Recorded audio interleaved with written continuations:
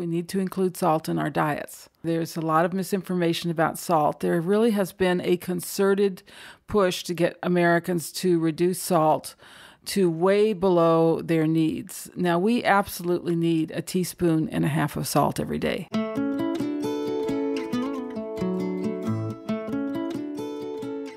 From the Weston A. Price Foundation, welcome to the Wise Traditions podcast for wise traditions in food, farming, and the healing arts. We are your source for scientific knowledge and traditional wisdom to help you achieve optimal health.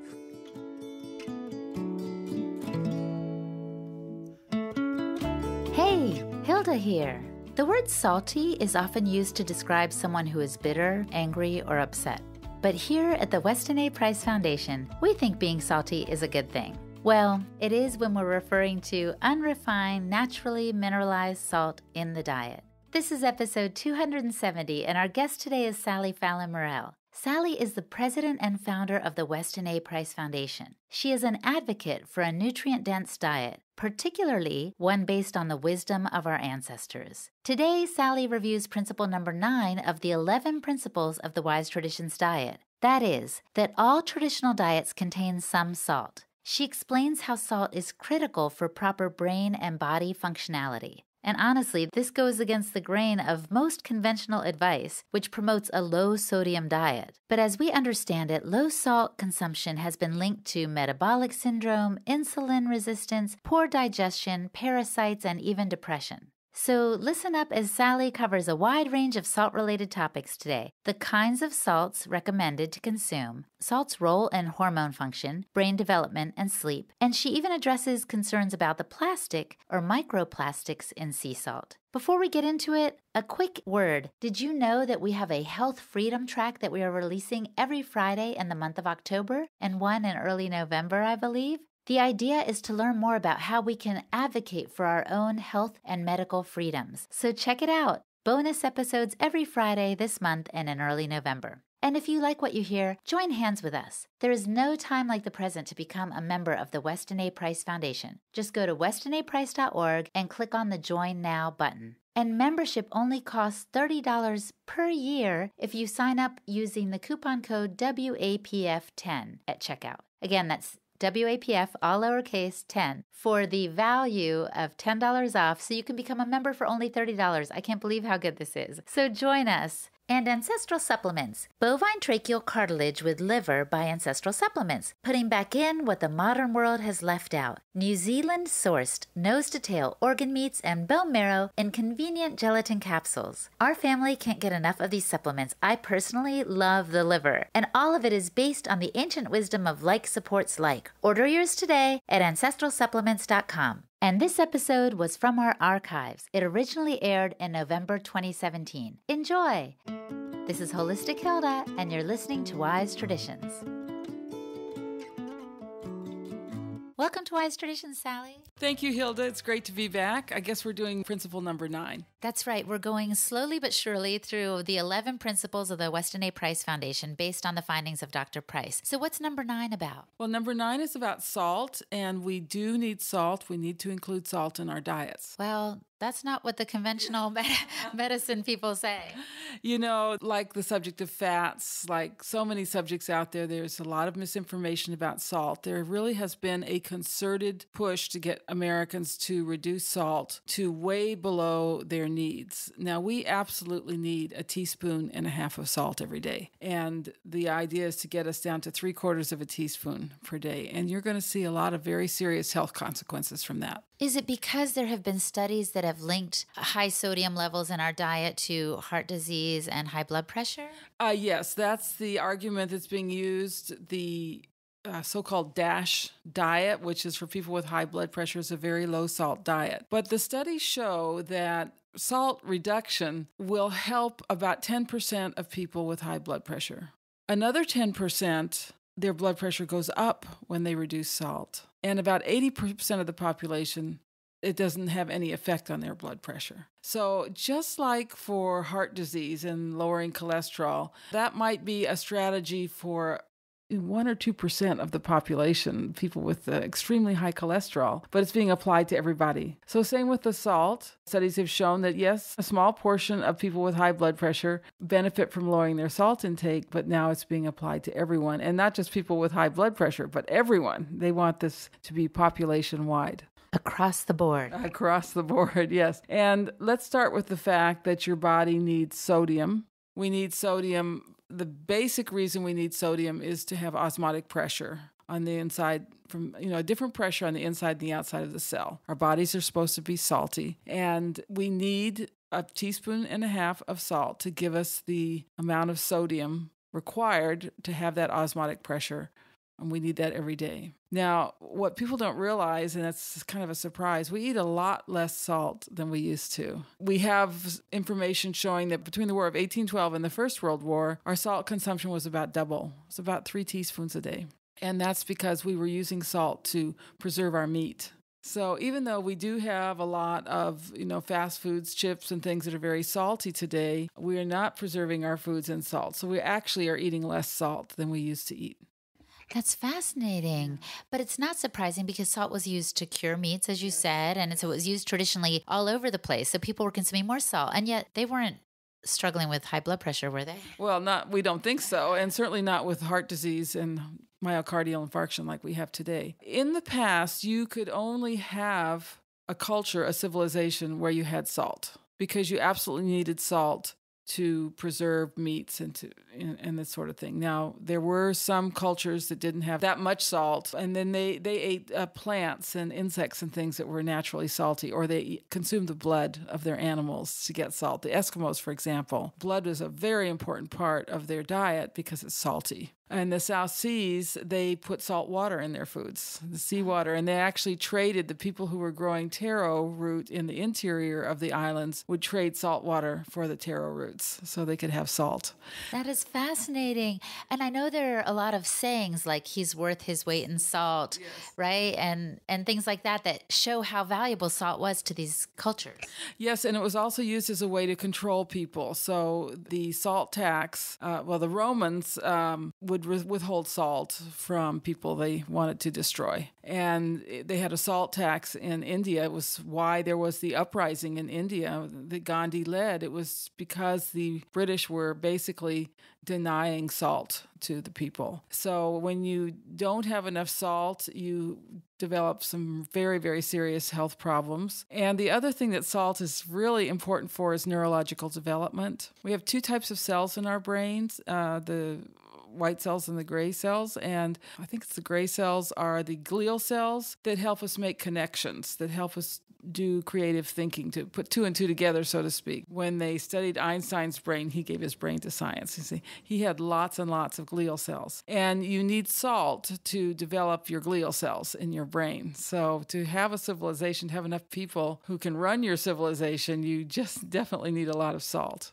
And we kind of naturally crave salt, don't we? We do. We have a salty taste in our mouth. It's not there to torture us. It's there because we need to put salt on our food. We need quite a bit of salt, much more of the sodium than we do of any other minerals. We also need the chloride in salt. So the chloride is in salt. Salt is sodium chloride. The body uses chloride to make hydrochloric acid, and that's what we need for digesting meat. And a lot of people say, I can't digest meat. It's probably because they're on low-salt diets. The other thing I've had doctors tell me, which is very interesting, is people who go on low-salt diets are much more prone to getting parasites because they don't have the hydrochloric acid in their stomach, which is a very strong acid. There's a pH of about 2. That's your first defense against parasites. So, salt is very important.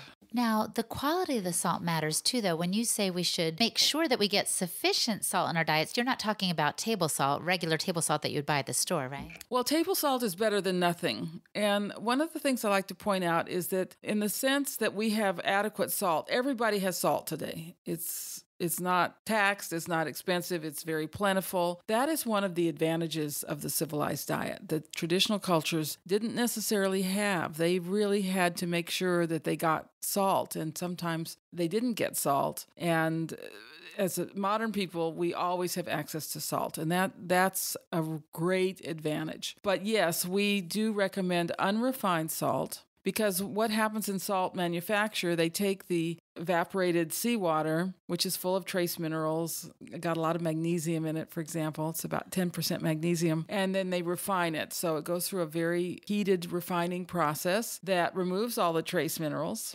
removes the magnesium. So all you have left is sodium chloride. And then they add an aluminum compound to make the salt pour when it rains.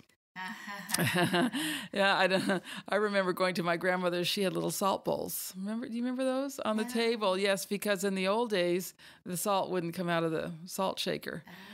Or you added grains of rice to the salt shaker. But once Morton's started to refine the salt, then it would pour when it rains. Now, isn't aluminum bad for us? Yes. So there's an aluminum compound in the regular salt, and that's a very good reason to avoid refined salt and to avoid processed foods because, that's going to be used in processed foods. So Tom Cowan, Dr. Tom on our board, says that his number one treatment for high blood pressure is to tell people to just use unrefined salt. And it almost always works. Their blood pressure comes down, and of course, it's a way of getting them off of processed food also. So we want the salt. Okay, we can have the table salt, but we really want salt that has these trace minerals you're describing. That's like a Himalayan salt, sea salt. Talk to us a little bit about those differences as best you can. Okay, so there are lots and lots of brands of unrefined salt, and the shopping guide put out by the Weston A. Price Foundation lists all these brands, and they basically fall into two categories. One is evaporated seawater, and the other is mined salt. So that would be salt from Poland or salt from the Himalayas, or salt from Utah. There's mined salt from Utah, and these are all good sources of salt. I like to say your salt should be gray, pink, or beige, and not white, because if it's white, it's been refined. Good point. Good point. So let's go back to the high blood pressure topic. You said that salt, at least as some prescribe it, can actually be helpful to lower it and get it down to a normal rate. Can you talk to us a little bit more about that? Yes. One of the things that happens if you don't eat enough salt is that you get metabolic syndrome, and that's characterized by high blood pressure. The other thing that happens is insulin resistance. And there was a very dramatic study where they put a number of volunteers on a no-salt diet and did certain tests every day. And within 1 week, every single one of these volunteers had developed insulin resistance. So now you're talking about diabetes, metabolic syndrome, all sorts of problems from not having enough salt. But I feel like everything's labeled low sodium, low sodium. Should we be glad about that or not, Sally? Yeah, no, that's not a good idea. You absolutely need sodium. Another thing that the studies have shown is that high salt consumption is associated with longevity. So people who get plenty of salt, who satisfy their body's requirements for sodium and chloride by eating salt, they live longer. And I have discovered something very interesting that if I take a pinch of salt before I go to bed at night, I fall right to sleep. It's the best treatment for insomnia that I know of. And that tells me that salt is somehow involved with the adrenal glands, just helping the adrenal glands to relax. We know that people who are under a lot of stress need salt, need more salt. There's certain conditions where they need very large amounts of salt. I think President Kennedy had one of those, I think it was Addison's disease. And those people are using up salt at a great rate because the adrenal glands need salt, and so they need to eat a lot of salt. Well, it's interesting that taking that pinch of salt before going to bed, you just zonk out, your adrenal glands relax. Now, this sounds fantastic. What about children? How much salt should they take in? Children absolutely need salt during the period of growth. Of course, they need salt for digestion, but they also need salt for neurological development. There was a very interesting legal case. It was called the Neomulce formula case. Mary Enig was actually an expert witness in this case, where they thought, we're going to make this infant formula better, and we're going to leave out the sodium. which they did, and the babies became mentally retarded, and there was a big payout in the case, and the company went out of business. So the formula makers know very well they have to add sodium to the infant formula. So yes, children definitely need sodium for growth, but for neurological development as well. And salt also has the benefit of making things taste better, doesn't it? Yeah, that's right. Now, what happens if we go to everything's going to be low in salt? We're going to keep the salt out of the food. Well, the industry they have these salt substitutes that stimulate the salt taste buds in your tongue and make you think you're eating salt. So you're going to eat these foods and they taste okay, right? But the body is going to be saying to you, wait, I didn't get salt here, so you need to eat more and more and more. And I think what you'll see is a huge increase in obesity if they do as planned, which is there's this substance called Simonix, and it's needed in such small amounts that they don't have to get approval from the FDA to use it, and they don't have to label it.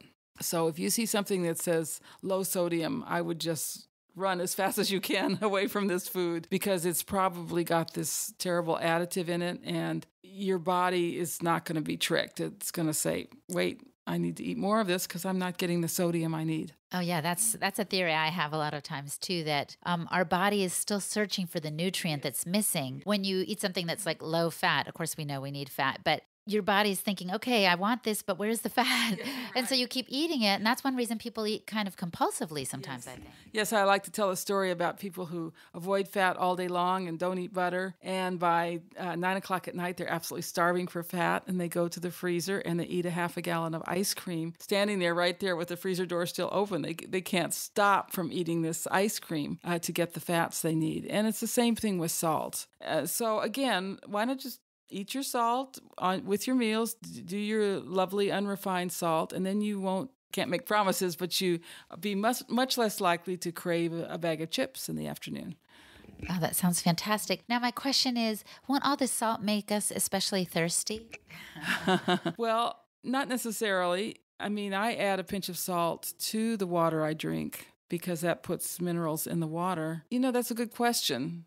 And I'm not sure I know the answer, but certainly the average amount of salt that people should be eating, 1.5 teaspoons a day, and that's throughout the day on your food. That's not necessarily going to be making people more thirsty.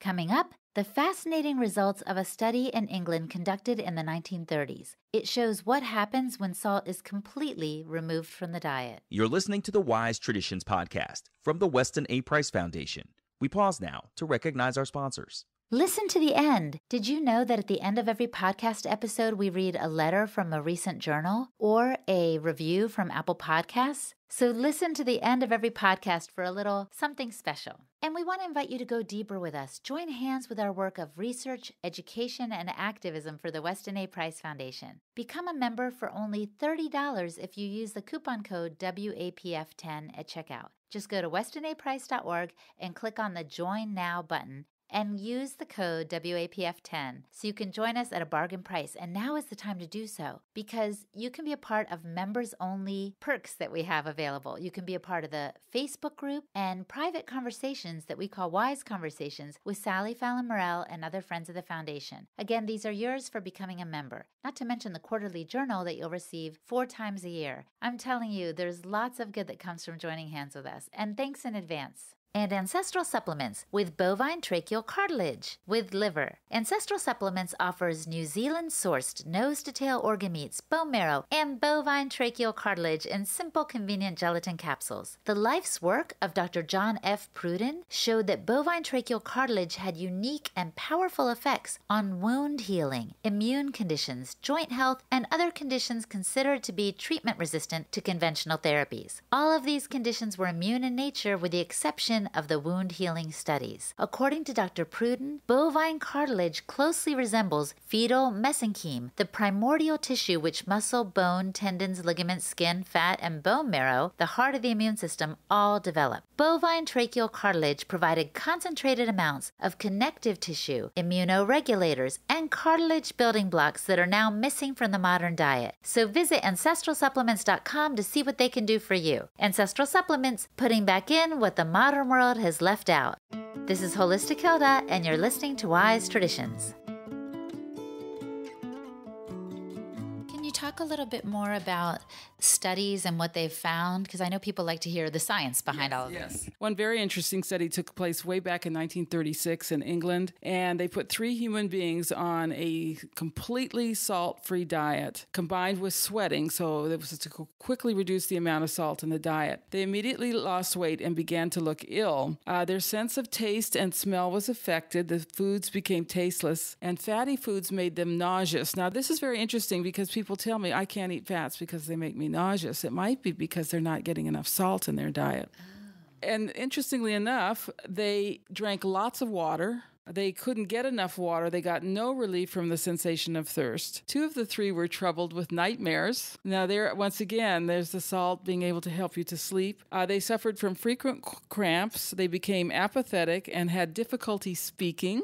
And their mental capacity was dulled. All returned to normal health and vigor once they started eating salt again. And who conducted that study? This was a really seminal study. His name was McCants, and this was in England. A study with rats, researchers found that rats on salt-deprived diets shied away from activities they normally enjoyed, so it's a sign of depression. And they concluded that salt is a natural mood buster. Mary Enig told me a wonderful story years ago.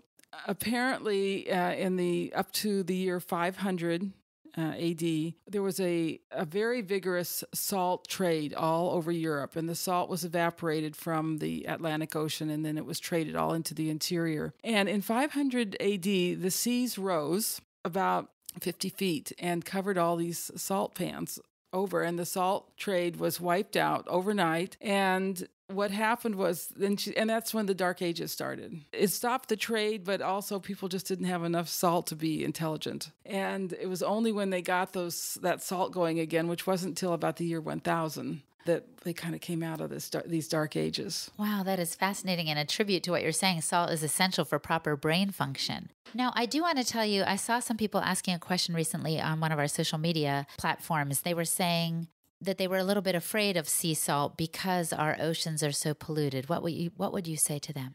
We've learned this recently, that they found really tiny particles of plastic in the sea salt. I wouldn't panic. They also said that if you were eating a normal amount of sea salt, you'd probably get 6 of these particles per day. And you don't digest these particles. I mean, they're excreted. So I don't think this is the biggest threat out there. And what I would like to do is test all different varieties of salt for these kind of impurities. But I'm still using sea salt. Well, that's one thing I like about the foundation, is that research is one branch of its work. So hopefully we'll get that salt study done and be able to tell people what they should do, but you're not alarmed. No, I'm not alarmed by this. I also think that on our good diet, you can really handle a lot, and we definitely live in a toxic world. I'd be more concerned about the aluminum in processed salt than particles of plastic in sea salt. I wonder if some people are afraid of eating too much salt because doesn't salt make you retain water? So they're afraid they're going to get bloated or something. What do you think of that, Sally? I think normal salt consumption, that wouldn't happen.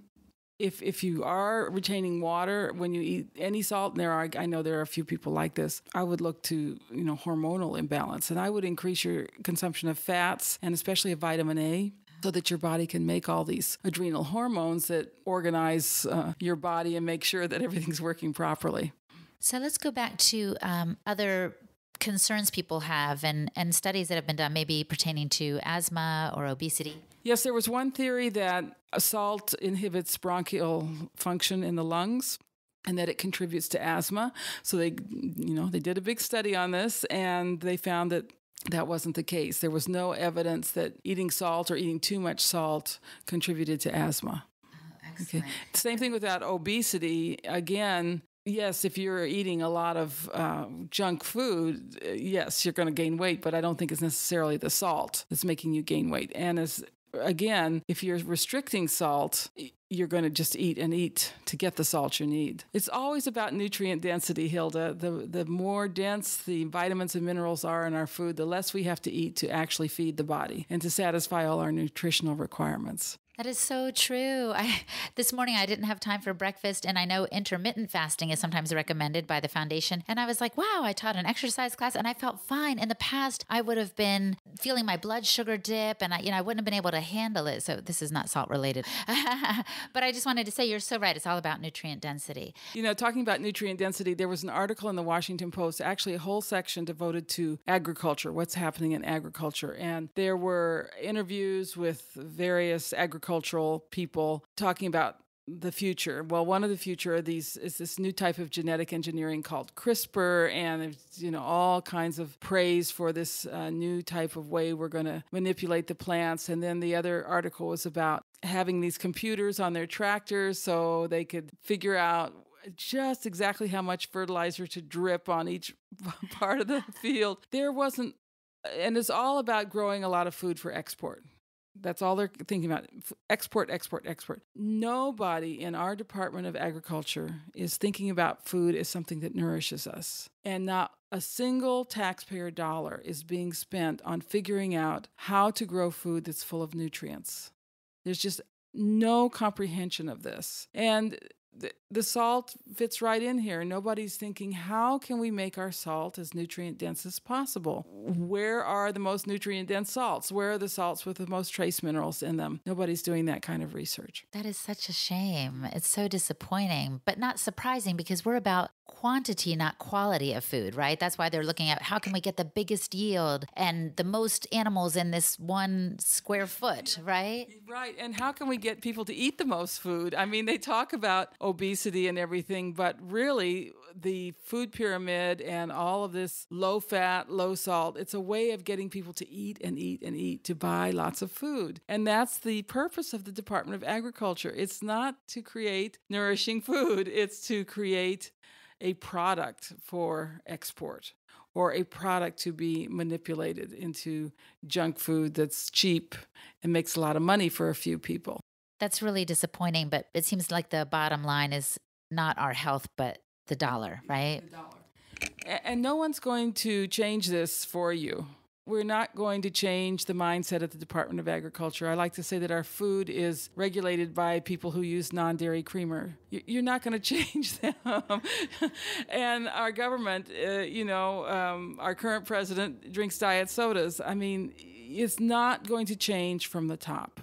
And it never will. It only is going to change one person at a time. Waking up, getting the picture, and choosing to eat nutrient-dense food and getting their food from farmers who are producing nutrient-dense food. So I like to say this is nature's way of dealing with this problem. It's the natural selection of the wise. And people who continue to eat junk food, food that's depleted, eventually they will die out. And it sounds really cruel, but they just won't have children. And the people, I like to call them the furry little mammals who are coming along, who are eating nutrient-dense food, making wise choices, they'll have healthy children. And I like to say these healthy children will solve all these problems for us. I certainly hope so. Well, we're going to wrap it up now. I want to ask you the question I often ask. If the listener could only do one thing to improve their health, maybe related to salt in this case, what would you recommend that they do? Yes, well, based on our discussion today, I would say you don't have to cut back on salt, but only use unrefined salt. In your cooking, put on your food, that's fine. Don't ever feel guilty about that, but just make the choice for unrefined salt. And that will have the very happy consequence of not eating junk food, because there's no unrefined salt in junk food. That's excellent, Sally. Thanks for your time today. Thank you for having me. Our guest today was Fallon Morell. Check out her blog at nourishingtraditions.com. And I'm Hilda Labrada Gore. You can find me at holistichilda.com. And for the show notes for this and every podcast episode, visit our website, westonaprice.org, and click on the podcast page. And now for a review from Apple Podcasts. Can't get enough from With Quiet Hands. As a young mom who is doing my best to raise healthy kids and to have a healthy lifestyle myself, I am continually inspired by the content on this podcast. Thanks for the quality information. You are so welcome with Quiet Hands. We really appreciate your taking the time to do the review. And feel free to write a letter to the editor so we can include it in an upcoming journal, or to leave us a review on Apple Podcasts yourself. Who knows, we might give you a shout out in an upcoming episode. And thank you so much for listening. Stay well, my friend. Hasta pronto.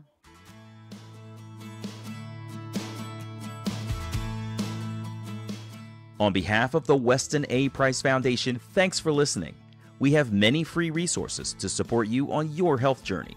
Visit westonaprice.org to find podcasts, articles, videos, and more. You can also find a local chapter near you for help in finding sources of great food. We invite you to support the Foundation's mission of education, research, and activism by becoming a member. Thanks again, and take care. Wise Traditions is a project of the Weston A. Price Foundation for wise traditions in food, farming, and the healing arts. The content on this podcast is provided for informational purposes only and is not intended to substitute for the advice provided by your doctor or other healthcare professional. It is not intended to be, nor does it constitute healthcare or medical advice.